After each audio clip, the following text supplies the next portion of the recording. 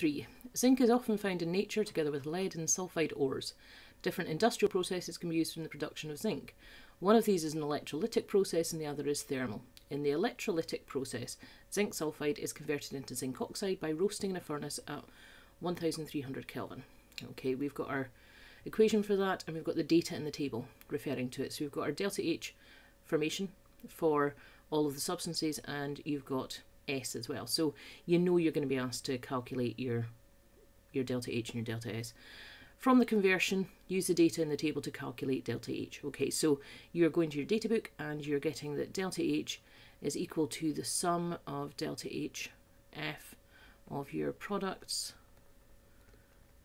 minus your delta H, sum of delta HF of your reactants. Okay, so it's only going to be worth 1 mark because you've got that equation in your data book. You're not going to have to work that hard for it. And then it's just a substitution. So our products are these guys. So our products are here. And our reactants are here. So these are our reactants. They even put them in a nice order for you. Okay, right, so we now need to plug that in.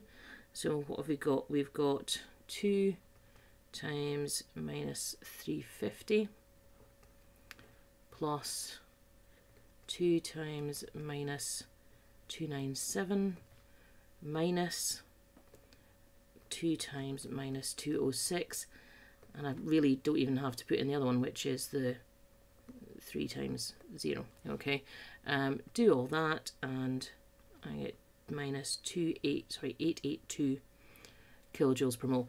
I don't actually even have to write in the kilojoules per mole because it says in kilojoules per mole in the stem of the question.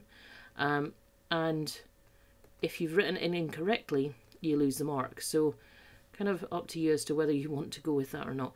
Okay, and then you've got your delta S, and you're going to do exactly the same equation, but this time with the sum of the delta S products. Sorry, just S minus the sum, that's a very bad sum, of your S of your reactants.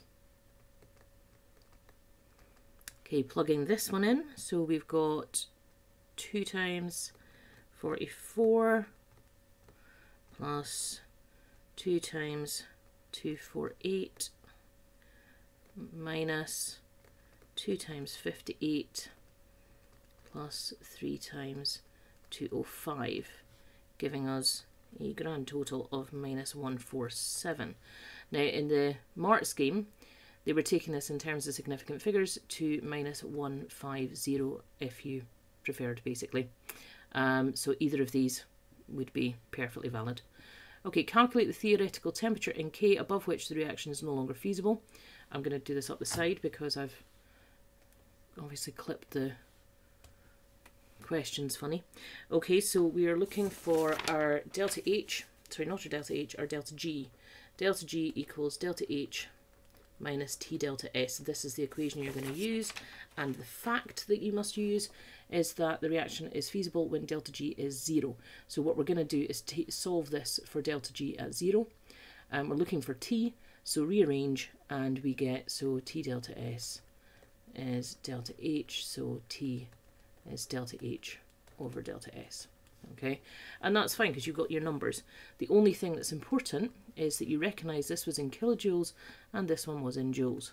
Okay, so when we put this in, we're going to put this in at minus 882,000 rather than minus 882, and we're going to put this one in as minus 147.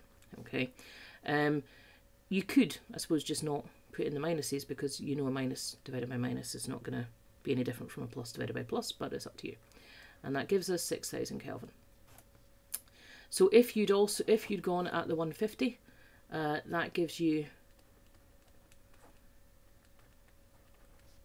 5880 Kelvin. Okay, any of these are acceptable within the range. Okay. Okay. For process, a mixture of zinc oxide and lead oxide is reacted with carbon in a furnace at a temperature of 1200 Kelvin. Data for metals and metal oxides shown in the table. By considering all the information, this would be important. If it says all, you're going to have to use everything. Suggest how a sample of zinc metal and a sample of lead metal could each be removed from the furnace. Okay, right, so we're at 1200 Kelvin, so let's look at what's happened.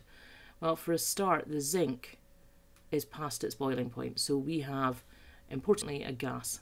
Okay, lead has melted but not boiled. Okay, we're past here.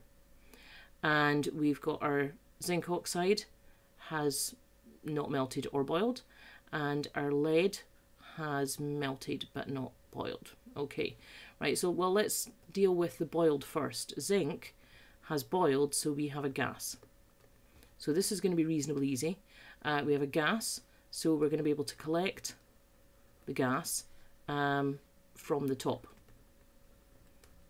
because the gas is less dense here, so that's okay. Right, so gas, collect from the top. So there's our zinc metal.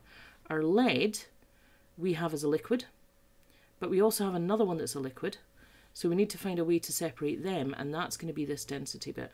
Okay, so our lead has a higher density than our lead oxide, so this one is going to be a liquid, and we'll collect from the base.